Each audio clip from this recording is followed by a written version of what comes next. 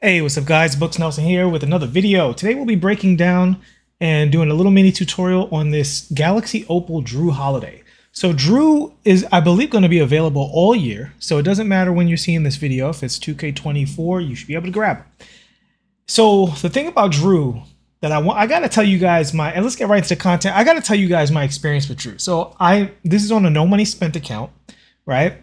And I need to do the objectives to get Bucks assists and point guard assists. So I took Jrue online and was really working with him a lot. And I was just so impressed by the card's defense that I absolutely had to cover the card because I think because of Jrue's flaws, people might overlook him. But on the court, Jrue has so many things going for him that I highly recommend. If you do not have two elite point guards, Jrue as your backup point guard or even your third as like a lockdown off the bench, I think is a really, really viable option at this point in the cycle in my team. Now, that having been said, Jrue's not a perfect card. Offensively, he has certain limitations, but he's not bad offensively. I actually think he's got a lot of things going for him to make him very good. And let's get into what those things are. So, you know, we like to start out with the flaws on this channel. So I'm going to tell you right away. The number one issue with Jrue Holiday above everything else is that jump shot. So is it a bad jump shot? It's not bad because it's very, very makeable if you can get it. The problem is if you look at the jump shot animation, particularly from behind, right? And it's certain size too. So look at this, right? Okay. So from behind here, when you hold the button, this is what I call a jump scare jump shot, right? He's sitting here in this position, bringing the ball up. His head, especially because of his dreads, completely covers it. And basically at this point, you got to let it go. There's no point where the ball is above his head and you're looking at the animation. You're waiting for this animation, and as soon as you see it, jump scare. You know, the killer came out the closet. I got to let the jump shot go. And because of the load ups in the game and the different catch animations, you can't just time it. Like, you have to really always be super on point to see that jumper. Now, from certain angles, it's easier than other angles. And when you get used to it, you can hit. I actually hit most of my jumpers with Jrue. I think I only missed 2 3-pointers in a reasonably long session with Jrue. So it is a thing that you can get down, but it has to be brought up because take a card like, say, Oscar Robertson, so much easier to shoot with Oscar because of how high the ball is and how easy it is to read Oscar's jumper. Honestly, if Jrue had a better upper, I would skyrocket this card, even with the rest of his, I won't say flaws, but like the rest of his lack of ability. I would still have him like firmly in the A tier of the point guards list. I think he is still A tier because his defense is so good. I can't show that to you guys in the breakdown here, but just trust me, this guy defends every position way above his head. He gets stops. And also as a standing dunk guy, that's another thing. Look at those arms, right? It says he has a 6'7" wingspan, which doesn't seem that long. But man, on the court, it feels like his arms are longer than that. You see this standing dunk after standing dunk. So when you talk about quote unquote undersized point guards, I wouldn't put Jrue in that category. I think undersized starts from 6'4" on down. From 6'5" and up. In this game, I think you can play with anybody as long as they have the stats, the tendencies, and the animations to hang.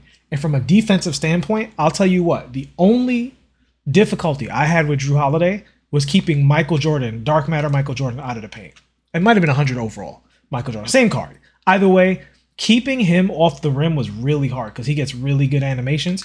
Other than that, every other defensive assignment Jrue excelled in. So since we started talking about the shooting, I do want to talk about his leaners. So I actually think the leaner, he has normal leaner, but I think the leaner with Jrue is significantly easier to hit because the timing is so consistent, right? So if you have this Jrue card, I highly recommend if you're going to use them, confidently get that leaner game going. Feel good about that leaner game. Very easy cue to hit on the leaners. It's really just the catch and shoot jumpers that they fit into that jump scare thing that we're talking about. So, and a hop jumper, normal 2, also very good. Very good hop jumper, normal 2 hop jumper.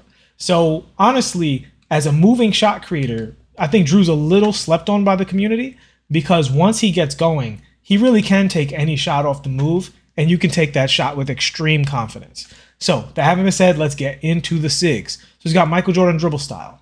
So, if you're new to this channel, basically the benefits of the Michael Jordan dribble style is you have 3 push crosses. So, this is your 5 o'clock and 7 o'clock push cross. This is inferior to the Devin Booker, but still somewhat usable. And then you have your more east to west push cross, right? So it's a very similar animation to the forward push cross where you're pushing at a forward angle and it's just a quick one. So this is, I'm not going to say better than the Devin Booker, but it's just explosive, right? Really explosive. And then you've got that same push cross moving forward. The same kind of looking animation, very explosive. And the benefit of that is that when you're doing size up dribbles, you can explode in any direction with pretty good confidence. Now, one of the drawbacks of Jrue is he has his own size up, and you see his own size up has kind of a little load up before it starts. Now, this is his behind the back though. His behind the back is actually pretty good. That behind the back size up. It gives a good space. I would say that the between the legs is solid too. So just stay away from the crossover. The crossover is the one with the big delay. I think if you stay away from the crossover, you're okay with the size ups. Again, it's not the best thing about the card, but I do think he works okay, you know, from that size up dribble style game. Next up, you have the Steph Curry escape. So this is, I think, one of his most important tools because Jrue's L2 cancel game is actually quite strong. And I know most people don't know how to L2 cancel, but I think if you're running Jrue, it's worth it to learn because what we talked about him getting to those standing dunks and moving shots is much more effective if you have a genuine kill move. And the L2 cancel is one of the few non-Jamal Murray kill moves in the game, right? And you can get to that kill move and get to those leaners and hit those shots at a really high clip. And you can also get to the, what do you call it? His hop jumper game as well as his stick dunk game at a high clip if you know how to L2 cancel. I do think it's very much worth it to learn how to L2 cancel with the Curry escape with Jrue Holiday. Speaking of L2 cancels, he has the Allen Iverson behind the back. So this is a very good tool for Jrue because if you guys aren't familiar, the bread and butter is basically you explode in one direction, you do a moving dribble, and that gets you to the basket. And what this does is it beats the defense, right? So with the Michael Jordan dribble style, you can explode off of that. And with the Allen Iverson crossover, you can get to it like that. So this is what people use in 5-out. The Kobe crossover, the John Wall crossover are the main tools. The reason behind the backs aren't used in Rec and Pro-Am is because the Jamal Murray behind the back is what everyone has. But in my team, you have what the card has, and you have to use everything to its best use case. If there was no Jamal Murray behind the back, I do think that Allen Iverson behind the back would be one of the behind the backs that's used. I think it would be Halliburton, you know, Trae Young. There would be a few of them. But the Allen Iverson gives you a decent mix of a left to right behind the back as well as a moving behind the back. This is one, it's not elite at either one, but I do think they're both serviceable. And speaking of the left to right behind the back, so if you're going left to right behind the back like this, right, what you need to be able to do is cancel out of it with that Curry escape. You need to be able to do that because you gotta, if you don't do that, it's so slow, you know, that your momentum would stop. But if you do that, if you cancel out of it with that Curry escape, you're good to go. And the way you do that is you just do it again, right? You just do the behind the back twice, and that's what allows you to spam left and right. You see here, it's a really good behind the back. It's just slow, you know, but the space it creates is good. The ability to move out of it is good. The ability to set the opponent is good. It's just a little on the slow side. Does that make it unusable? Absolutely not. You don't need the fastest dribbles in the game to beat people off the dribble. So you see there, it blends very well with the Michael Jordan dribble style. You see here, I'm missing these driving dunks. I would definitely give him a driving dunk shoe. He doesn't need any badges, which is great. So being on the no money spent account, I have a renewed respect for cards that don't require resources. And he doesn't require badge resources, but I would give him that driving dunk on the shoe just to make the standing dunks a little easier. That said, in the online environment, I did hit standing dunks. I just like to have that meter be as big as possible. All right, so his breakdown moves, not even going to show them to you. Kobe Bryant breakdown moves, not really worth anything. Let's look at his moving crossover. So it says he has pro. I recognize that. Let me see whose that is. That looks almost like... That's the same one Julius Erving has. Derek White, Bam Adebayo. Yeah, I don't know whose that is off the top of my head. Tyrese Halliburton has that same one. But it's all right. It's all right. I think for the bread and butter combo, I like the Allen Iverson behind the back more because of the way it moves you to the side there. But I do think the crossover is somewhat usable for that bread and butter. You just run at the angle, hit the moving crossover move, get to the rim. Very quick, very efficient straight line driving. Speaking of straight line driving, I would say don't sleep on his attack cross, right? So the attack cross, you're holding turbo and you're going up forward. I went two up forward. There you go. Up forward like so, but you got to let go and run out of it, right? So what happens with that is that blends very well with his hop back. So he's got this hop back. Let's see, which hop back is that? That is the Chris Paul. Chris Paul is probably the second best hop back in the game behind the John Wall. Actually surprised I haven't heard more about this animation because it is very, very good and extremely close to the John Wall, right? So, I gotta compare these two because I think there might be some benefits to the Chris Paul over the John Wall in some cases. But anyway, so let's talk about this snatch back and hop back, right? So the snatch is pretty self-explanatory, and we'll look at it with the Allen Iverson comboed up. You see that Allen Iverson just being too slow hurts it a little bit. So you can't get into that combo too much. But this is a great way to retreat, and with the Michael Jordan dribble style, you can burst out of it very easily using either push cross as you see here. But also, off of this hop back, if you want straight line drive, you can go into the attack cross. And so if people are playing, so here's an important thing. And this is pretty much all of the stuff on the card. So this is like kind of a closing note to some degree. The way people play defense a lot is they want to get onto your ball hand to right stick ripper you. And when they're on the ball to right stick ripper you, something that goes forward like that is much stronger because it gives you the ability to immediately punish someone trying to get to your ball hand. So if you have something like a hop back that does that, and you can get out of that hop back very quickly and avoid the right stick ripper, that's a very, very good tool for the card to have. So closing out his SIGs, moving spin, LeBron James, we don't really use spins too much, although I do think spins are a little underrated, and if the game was out for a longer cycle, we'd probably see more usage of the spins. But as it is right now, I honestly don't know the difference between one spin and another spin. At this point, they all seem to be able to do the same thing. They're all solid in the context that they're used in. But he has Kyrie Irving's moving hesitation. So this is what it looks like on its own. Right? That's the moving hezi. The most important thing about the moving hezi is that you can easily burst out of it. That's the main thing, right? Is that being able to burst out of that moving hezi from any direction and from the behind the back, right? That's what's important.